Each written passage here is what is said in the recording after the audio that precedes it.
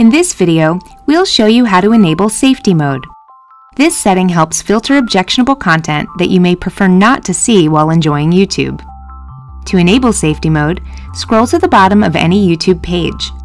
Click the drop-down menu in the Safety section, then click On. Safety mode works on the browser level. This means that other YouTube accounts that sign into the browser will have safety mode enabled if you lock the setting. To prevent other accounts from changing safety mode, sign into YouTube and click on Lock Safety Mode on this browser.